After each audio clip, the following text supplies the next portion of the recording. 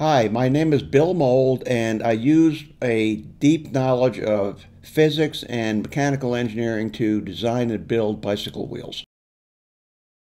And we're going to do a little bit of a study on this Class 2 e-bike wheel, meaning it is on a bicycle that has a throttle instead of pedal assist.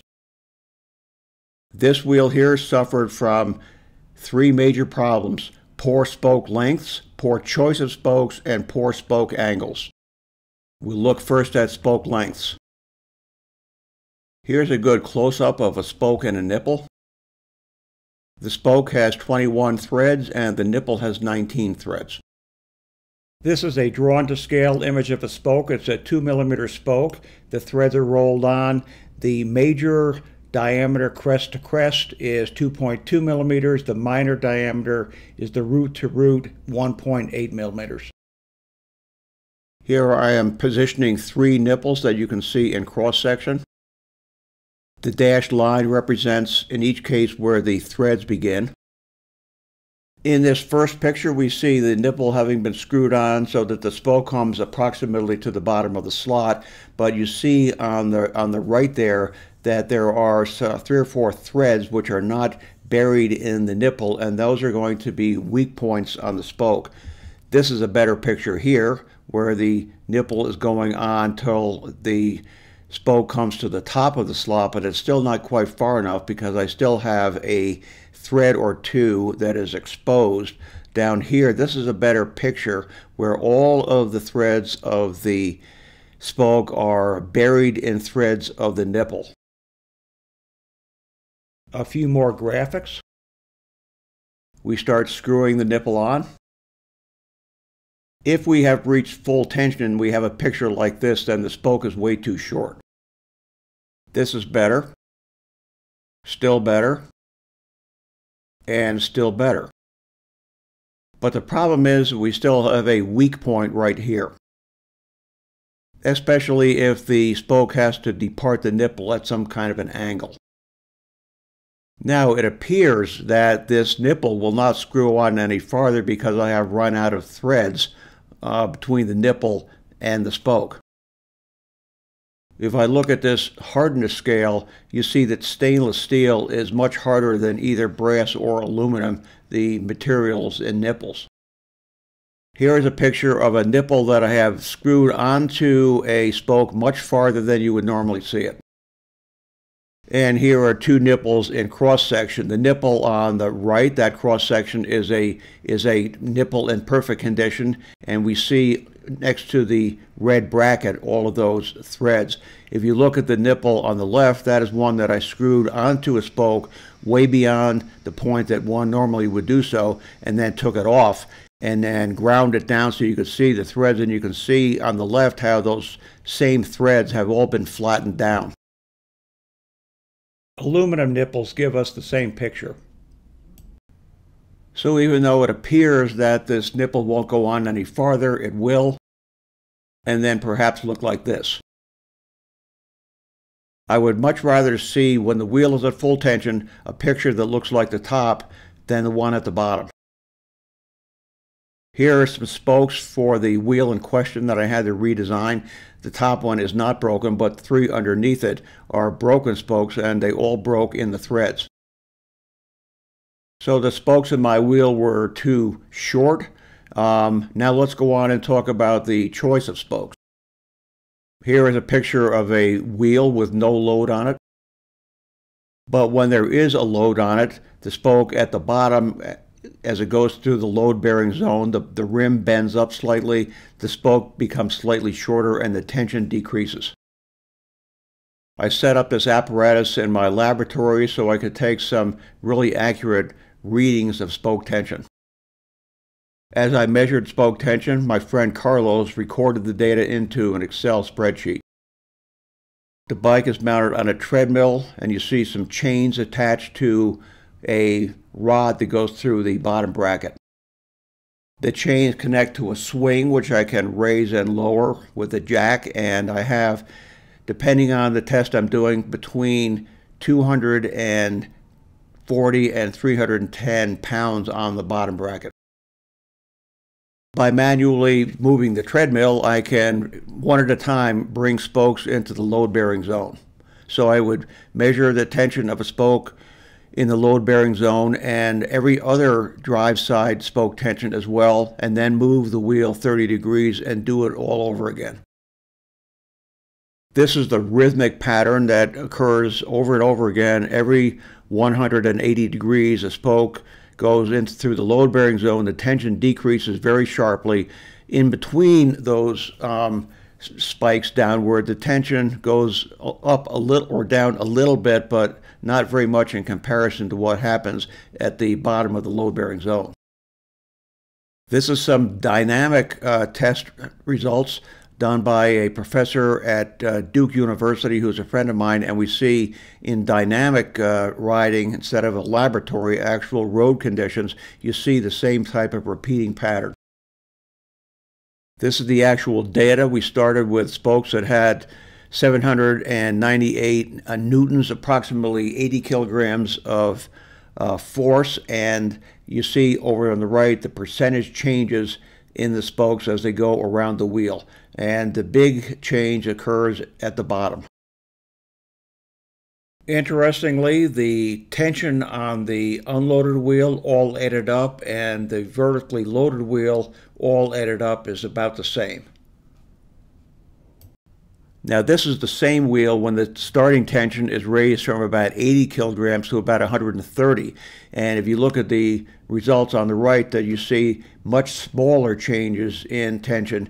The spoke at the bottom of the load-bearing zone loses tension, but not nearly as much as it did when the wheel was built at a lower starting tension. Again, the total tension of the spokes of the unloaded wheel and the loaded wheel is about the same. Here is the graph of the high tension wheel. A side-by-side comparison of two identical wheels, the only difference being the amount of tension that is built into them. The one on the left, the low tension wheel, the one on the right, the higher tension wheel. Just for comparison, this is a 32 spoke wheel, and we're looking at the 16 spokes on the drive side, and we're going to see what those results look like. My starting tension, nice high tension, and the results when the wheel is under load. Once again, between the unloaded and loaded wheel, about the same total tension. Just comparing these two wheels, the one on the left, a 24-spoke wheel, the one on the right, a 32-spoke wheel, both set for nice high tension, and we see the pretty much the same repeating pattern. If I'm riding a bike at 22 miles per hour, every spoke in the wheel is going to get jerked about 5 times every second. We will now compare these three spokes. The top one is a straight gauge 2.3 millimeter spoke. The middle is a straight gauge 2 millimeter spoke. And the third one is a double butted spoke, 2 millimeters at the ends and 1.8 millimeters in the middle. From the Supreme website, I can obtain the middle section strength in newtons per square millimeter.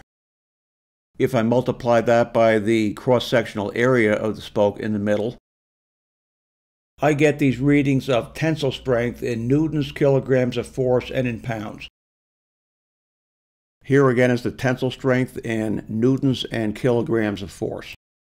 If I have a target tension of 120 kilograms of force, you can see that my target tension is a long way from the tensile strength of the spoke. So at no point when I'm building a wheel or riding on it do I fear breaking the tensile strength of the spoke.